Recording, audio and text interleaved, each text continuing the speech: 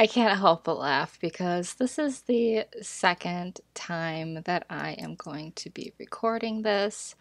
I was really good. I hit the record button for the audio, but I didn't do it for my screen recording. Anyway, this video is about things I have found and learned that are really helpful to me in creating digital art in the Firealpaca program. I would like to give a shout out to Shy Fox. She has tutorials. She works in a clip art studio, so everything isn't transferable, but I've learned some really good key pointers from her. Moving forward here, Firealpaca is a free downloadable software.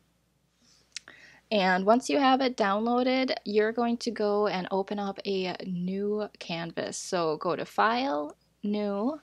When I was doing research on sizes that were appropriate and would transfer well to, say, Redbubble and maintain the image quality, the perspectives I was given was 6,480 pixels by 7,632 pixels, and you can reverse that if you want your image wider than it is tall. 300 dpi is ideal.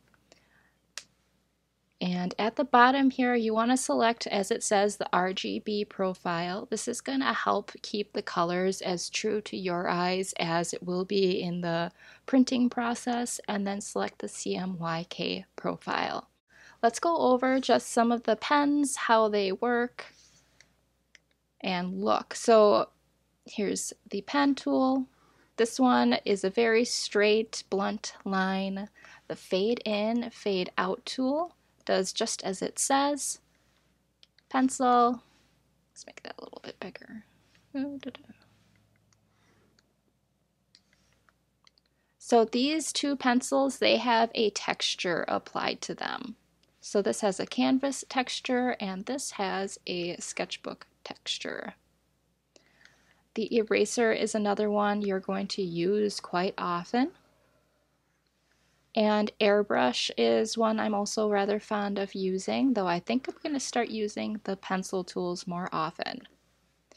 So if you do something and you want to undo what you have just done, you can hit Command or Control Z. Otherwise, at the top left here, this looks like a skip. You can click that and that will get rid of it. If you're like, whoops, one too many, you can bring that back. If for some reason the things I am talking about, like my color palette here, my brush selection, brush control, navigator, and layer aren't showing up for you guys, go to the window option at the top and then you can look and see what is and is not selected and then choose what you like for your drawing work surface. Okay. So over on the bottom right, I have layer. Let me just make this a lot bigger. So down here we have what looks like a sheet of paper with an 8 on it, a sheet of paper with a 1, the file folder, and then 2 pieces of paper, the arrow with 2 lines, and a delete button. So I always like to add a layer on top of this base layer. If for some reason you want to duplicate, and I've done this in the Cozy Forest scene where I would make a lantern and then I would duplicate it and just transform it. So we have that on layer 2. You would click this double sheet of paper. That's going to duplicate. And then if you wanted to move that around, you can either select this tool here, so it's the arrow with the plus sign, and move it, or you can go to Select, Transform, or use Command T, and that will let you rotate it, make it smaller, bigger. If you wanted it to look closer, that's a good way to do that. And then always make sure you go and click OK, otherwise it won't save what you've just done. Let's talk about this arrow pointing down. This is a merge. So if I want these to be on the same layer, I don't want them to be on separate, I'm going to click this. You want to be on top of the layer you want it to merge to. Okay, and then now they're going to move as one. You can see that there. Okay, let's delete that. Bring this back down to a more reasonable size.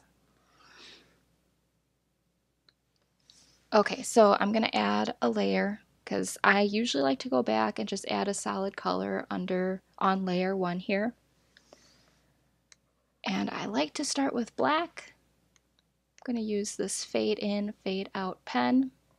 If you're struggling to draw that circle and it is driving you nuts, it's taking away from your joy, or just in general, you would like to make art this way, go up to this top. It says shape, select it. There is this drop down, and you can select any of these: line, polyline, polygon, rectangle, square, ellipse, circle, and curve. So I have the circle selected now, so I wanted to make a circle that's perfect. This is a great tool for that.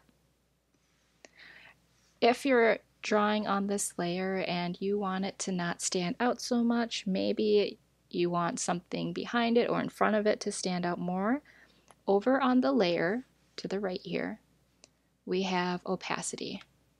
And you can see how light we make that, and you can actually see our transparent layer showing through. So that helps you play with your image a lot, it can give you some really cool effects. So I'm going to undo that. Let's go to our brush control. I kind of like working with 12 size. So brush size, I kind of like to work with the 12. This is nice too, because if off the bat you just want this stroke to be lighter, I keep forgetting to uncheck the shape if you want to go back to drawing normal. So if you wanted this stroke to be lighter, but the next one to be darker on the same layer, that gives you some nice wiggle room. I'm going to join these together if I can. Maybe we'll do that with that lighter opacity.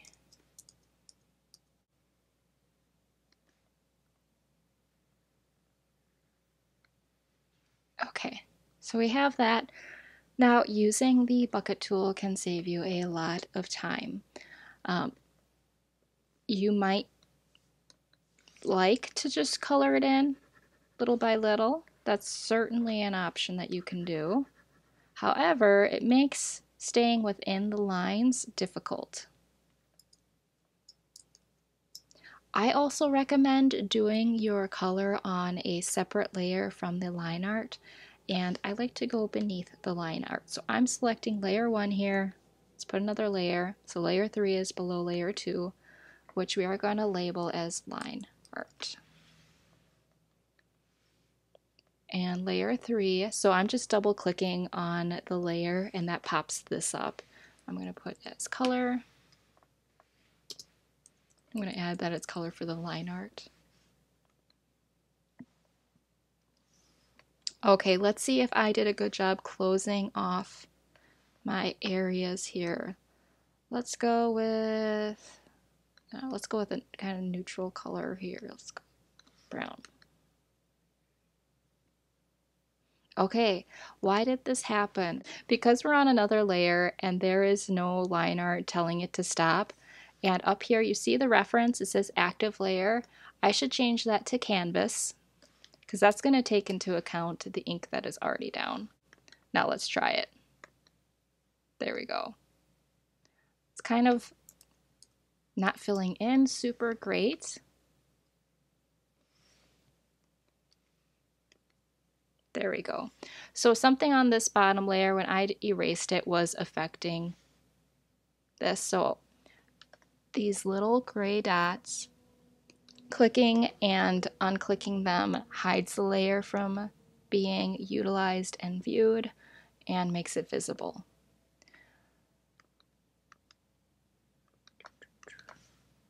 So we're making a nice ribbon here, it looks like.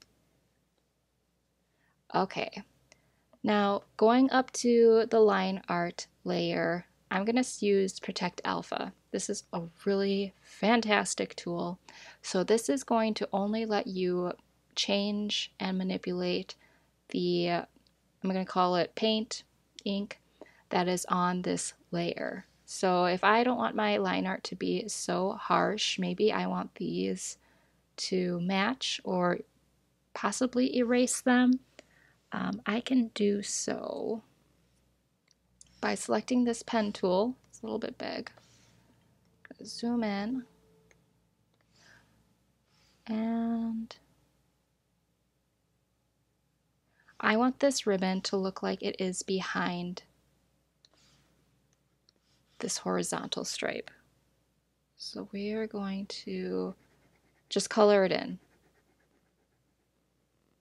Erasing would make more sense, but I'm trying to show you guys the Protect Alpha. Let me do it so that you can see it actually and appreciate it better. Okay, and because I'm using this pen fade in, fade out, it's giving us that odd color. There we go. Okay, so you can see, even though I am drawing all over the place, it's only affecting the ink that is on this layer. So let's go ahead and erase that.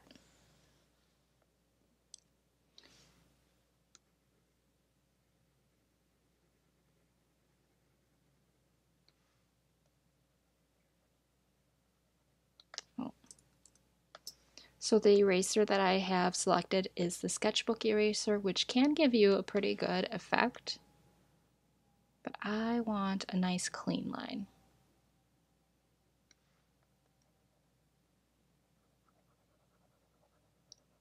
And then I'm going to go back to this color line art and we are going to fill that in.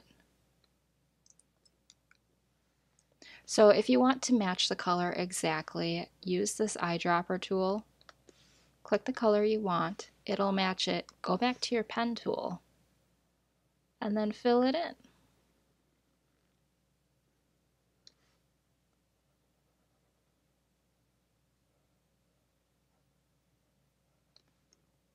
So I know I said I wanted this looking like it's underneath the horizontal, but obviously I erased the wrong lines, so it's going to be going over and it's going to look great. Okay, there's a little bit of a loose end here with this line art. I'm just going to go in and erase it. There is also a bucket erase right here. So you can use that for some things. That has made it a lot easier also in some regards. Like if you don't want to sit here and erase this color manually, you could use the bucket erase and get rid of the color.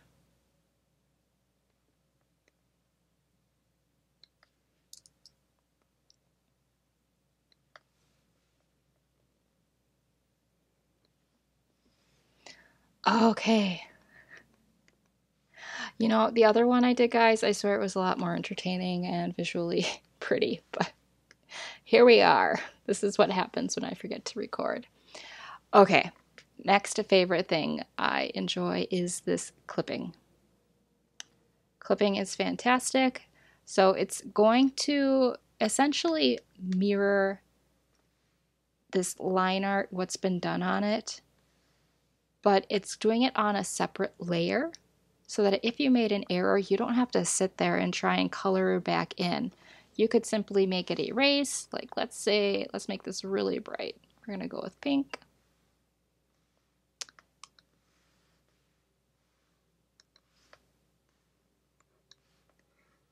Okay, so we're gonna make this super, super obnoxiously bright. All right, it's pink, right? But, oh, I don't want that color anymore. You can simply hide this layer and it's back to being black. So that's one way to use it. I'm gonna go to the color line art. Let's add some shadows to this. So this is a way I really like to add the clipping is for shadows. I hit the magic button on this and made it really big. We do not need it that big. Okay, so I'm going to use black. I'm going to do this canvas pencil tool. And let's figure out how shadows would be.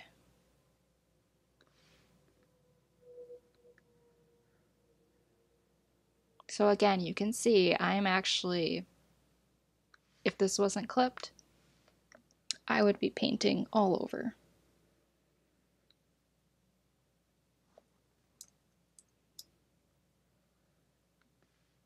I think that makes sense.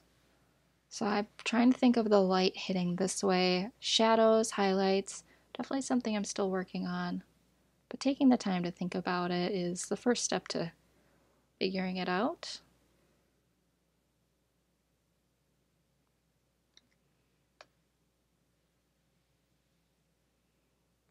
And then I think that there would be a shadow along here.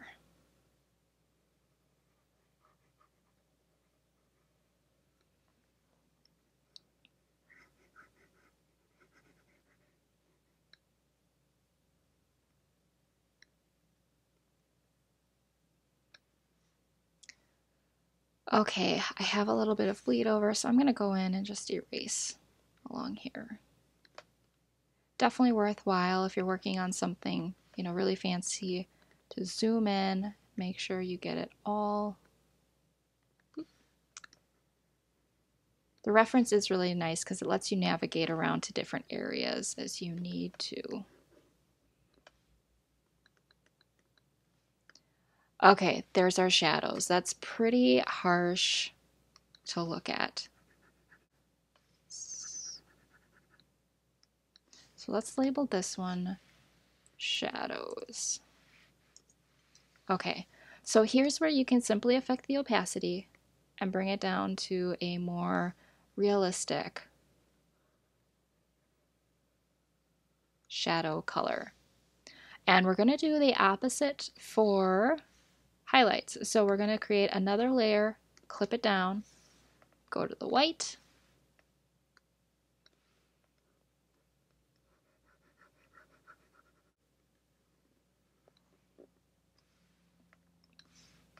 and because this is on its own layer, I'm not also erasing that shadow layer.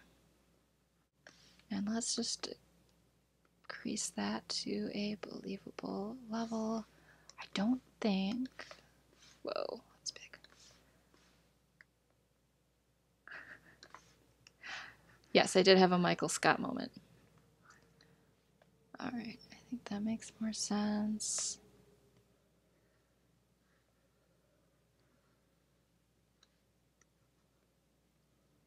Okay, you get the gist with clipping. So clipping along with Protect Alpha, you can do that also. So if I wanted to add some different colors to this shadow area, then I can by selecting the pen tool. And then it's only going to affect these. So I want this to be a pink highlight.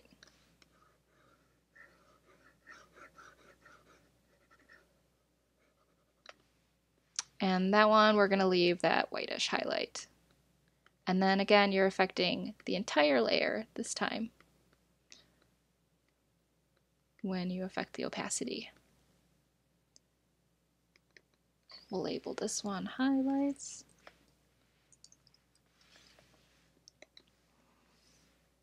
Okay, maybe we'll go back to white. We're doing it again. All right, the ribbon color is kind of boring. I want to have a nice blue ribbon.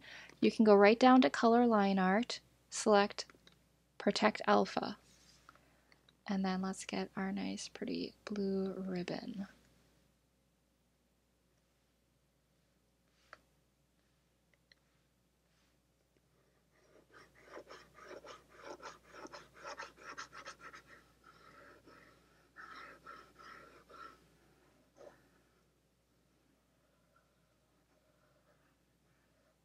There we go. Now it's pretty blue. We want to change the line art to match. We're going to drop this down, just make it a darker shade of blue so there's some contrast. There we go. Now it's a blue ribbon. Maybe it's from Belle's hair. She has a blue ribbon. So if you were to click on this lock, that would just keep you from drawing on this layer entirely. You can move it around still. So to move your layers, if for some reason you want this layer to be under the shadows for your organization, just hold down the layer and then drag it where you want it. And then you can simply unlock the layer by clicking that unlock again. All right. Other things that are neat to add are shadows. I'm pretty happy with this ribbon, so we're going to merge down. So I'm going to merge the highlight down. I'm going to merge the shadow down to the color line art. And this pink here, we're just going to delete that. Okay. So now if I wanted to move or manipulate this, I can. I'm just using the plus sign with the arrow. If I wanted to change the size or position of it, I can go to select transform, and then I can rotate it. I can make it really small, really long, really big. And then whatever you decide to do, click OK, otherwise it will not save your progress. So we're going to make it really big like this. I want to duplicate this because I'm going to do this as its own shadow. So I'm going to move that down. We are going to protect alpha. I'm going to make this whole thing black. So let's just see what happens. If we select the bucket tool, it's on canvas. So let's go to active layer. Right? There's too much information for it in this setting for it to color everything inappropriately. So unfortunately, I have yet to find a better way for that. We're going to have to go and just color this in. So my brush control isn't letting me get to a larger brush size. So I'm going to go to Window, Brush Size, this one, and then we can go to 2000 and get this done really quick. All right, and then I just really want to lighten this up so it looks like a shadow. I also feel that the shadow would be slightly askew, perchance. Maybe that wouldn't make sense, but so it feels right to me. Okay, and then to finish this up, I just like to go back and add a color to the background. Okay, I have no idea why this would not let me use the bucket tool, so we made layer 2. I'm just going to get rid of this one because I don't know why. I didn't want to play with us. And there's the solid color. If for some reason you're like, hey, I would really like this to have some sort of border effect or like a matting, let's do a rectangle, not that big, of a size like this. There you go. You could leave it like that. You could fill it in. Do it like that. All right, I'm going to wrap it up here. I know this got a little long, but I hope this was helpful for you. If it was, give it a like it's the happy little pup's nose. Boop. Subscribe if you want to know when more videos like this come out. I hope you guys have a great rest of your day. Thanks for joining me. Bye.